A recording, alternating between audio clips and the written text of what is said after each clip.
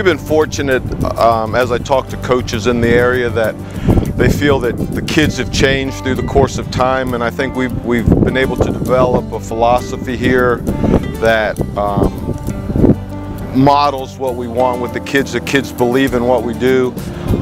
We stress academics, we stress our conditioning program, and we stress the strength program.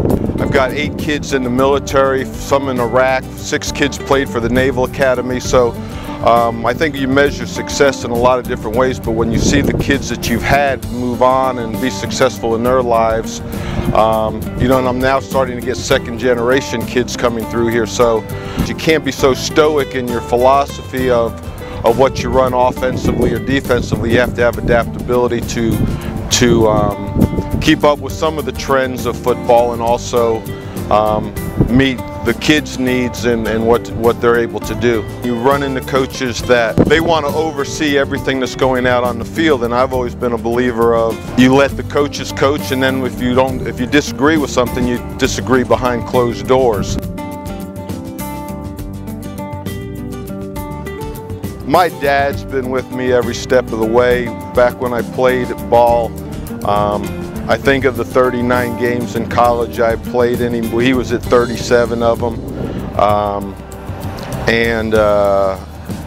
You know, I think he would have been a great coach. I think that was this, he's vicariously living through me,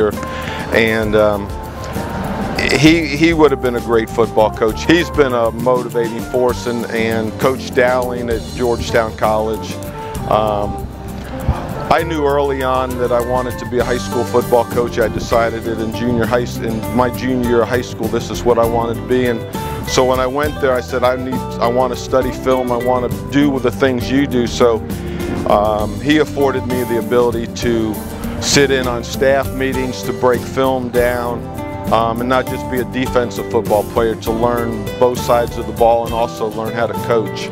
It's never been an ego thing to me to say, oh, well, we have 9 D1 players, or we have this kid in the NFL, or, you know, it's more of, you know, producing young men that get their degrees and move on and, you know, become productive and be able to put them in a position where they can reach their life dreams.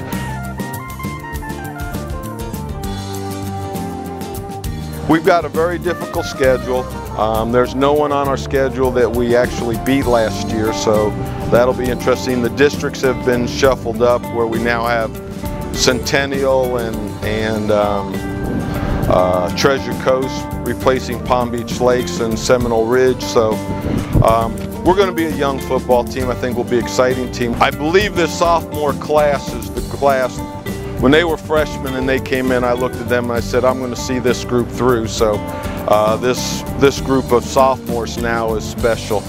So we might struggle a little bit this year, but we're heading into a place in a year or two where we're going to be a very, very good football team.